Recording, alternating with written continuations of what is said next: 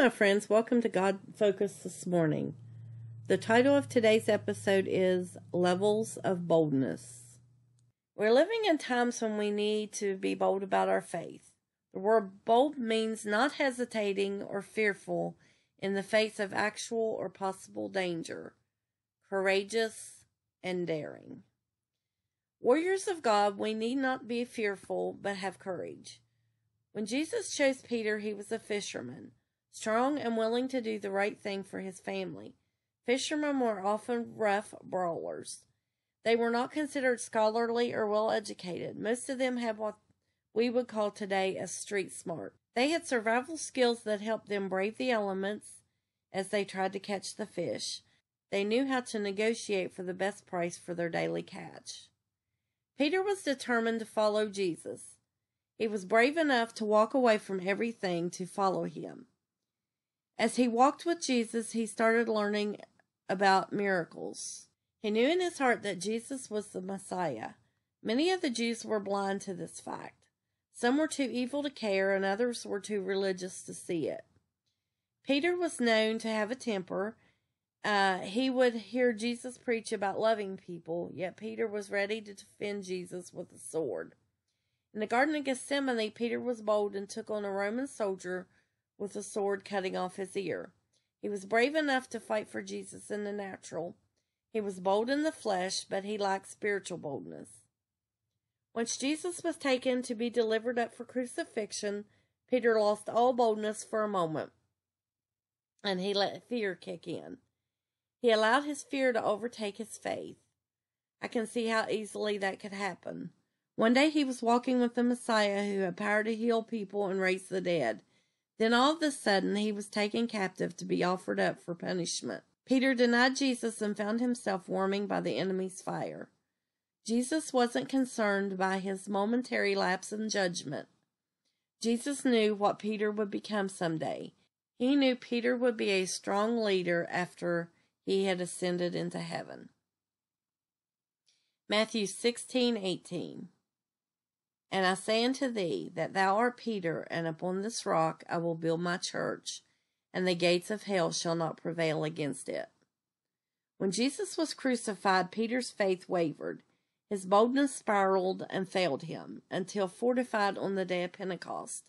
Then he boldly stood and proclaimed, "This is that which was prophesied by Joel."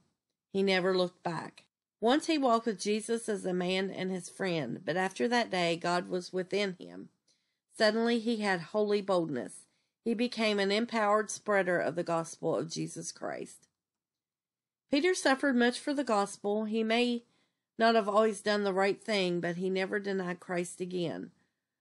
Church history said that he was even crucified upside down because he felt unworthy to die like his Savior. Many people down through the years have been martyred for the gospel. Peter went through many levels of boldness. As he walked in one and grew in faith, God raised him up a level. Satan has always had evil men in power. Look at Herod. He killed many young male babies in hopes of killing Jesus because he didn't want to give up his crown. He didn't understand that Jesus wasn't born to take his earthly crown. The Fox Book of Martyrs is a book of church history. It tells stories of people that have been martyred for the gospel of Jesus Christ. It is horrific what these people suffered.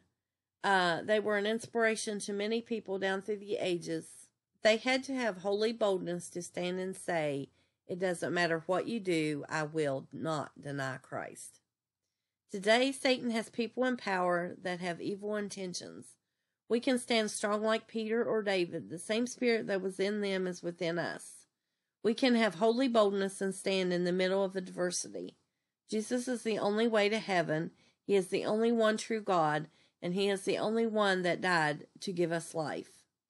We need to give him back that life as an offering to thank him for eternal life. Make no mistake about it, when you decide to live a life for Christ, the enemy will try to stop you. But greater is he that is in you than he that is in the world. We will never win the lost with a watered-down, weak gospel. People need the real truth of God. They need us to have holy boldness and stand up to evil as the early church. Where would we be today if they had not fully surrendered to the cause of Christ? would we even know about God's plan for salvation? I would hate to think that the gospel itself became lost because I was not bold enough to open my mouth in declaration of God's plan. 2 Corinthians 4:1-4. Therefore, seeing we have this ministry, as we have received mercy, we faint not, but have renounced the hidden things of dishonesty, not walking in craftiness, nor handling the word of God deceitfully, but by a manifestation of truth, commending ourselves to every man's conscience in the sight of God. But if our gospel be hid, it is hid to them that are lost, in whom the God of this world hath blinded the minds of them which believe not, lest the light of the glorious gospel of Christ, in whom the God of this world hath blinded the minds of them which believe not, lest the light of the glorious gospel of Christ, who is the image of God, should shine unto them. I encourage you today to let your bold light shine to the world. They have been blinded to the gospel, but Jesus opened the eyes of the blind, physically and spiritually.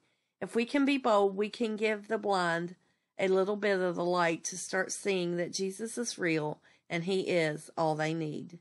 Thanks for watching. Until next time, be bold, be brave, and keep your God focus. Like, share, and subscribe for more encouragement.